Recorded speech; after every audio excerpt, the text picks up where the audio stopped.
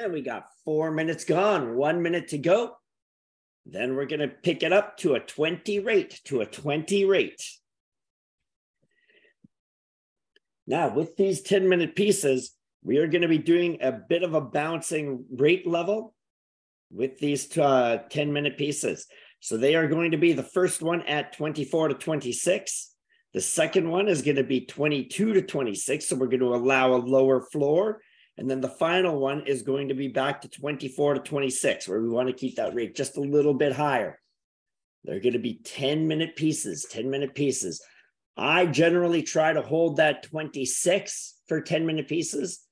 But if people find that that's a little bit high for those longer pieces, we do allow that floor to come down a bit.